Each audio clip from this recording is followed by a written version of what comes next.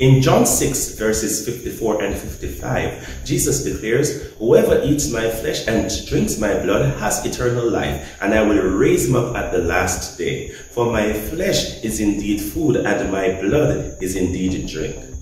No, Jesus was not promoting cannibalism, but what Jesus was using is a figure to say that in order for us to grow spiritually and to have spiritual life, we must fully partake of him. Even his life, his death, his broken body on the cross for our sins, and his spilt blood, which brings us eternal life. Jesus is inviting you to partake of him fully, not half-heartedly, that you may experience the joys that his sacrifice has brought humanity.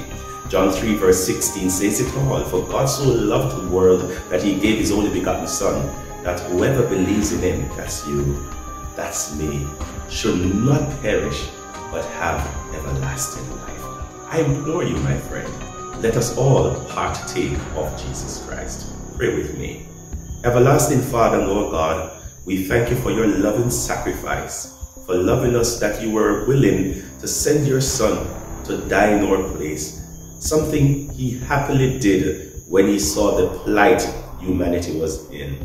I pray, oh God, that you may help us to appreciate how great depth of love was expressed at Calvary, and may we not take it for granted, but choose to follow Jesus by partaking of him wholeheartedly, that we may indeed enjoy the joys that salvation brings. Thank you for another Sabbath, for keeping us through another week. And as we worship you today, may we do so in spirit and in truth. We pray and we say thanks in Jesus' name.